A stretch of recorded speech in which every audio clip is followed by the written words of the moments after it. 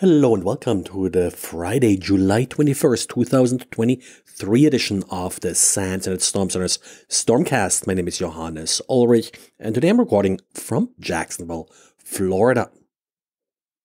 Still a little bit under the weather, so trying to keep this reasonable short here, but we got a couple things to talk about here. First of all, in diaries, we got a .bat file from Xavier, where Xavier is walking you again through some deobfuscation. So for the malware analysts out here, certainly a worthwhile read to see how to beautify the code from obfuscation, how to use CyberChef, which actually just, I think, released version 10, and how to then analyze the resulting code. And for the Citrix users out there looking for more help figuring out if your Citrix ADC or NetScaler device is already compromised, a blog post on data.net has a checklist walking you through different items that you should check in order to verify if your particular device was already attacked by this CVE 2023-3519 vulnerability.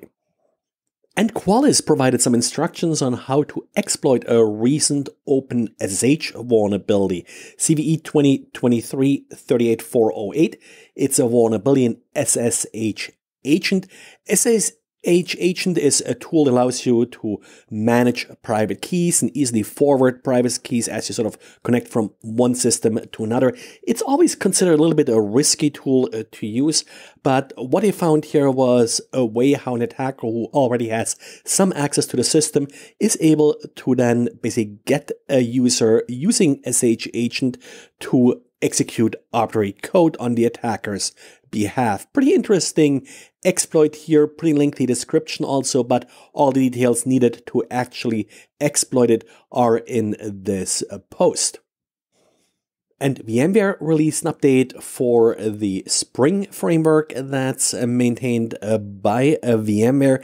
The update does fix a flaw in the configuration file where if you're using double wildcard, so basically asterisk, well, you create patterns that can be bypassed if you're trying to use that for any kind of access control. And then we have yet another vulnerability in a baseband management controller. This time it's the American Megatrends MegaRAC. Two vulnerabilities here. One is an authentication bypass. All you need to do is spoof the right HTTP header. And then there is a code injection that can be used to execute arbitrary code. This is done via the Redfish extension interface. Redfish is the newer sort of web-based remote management interface that a lot of these baseband management controllers implement.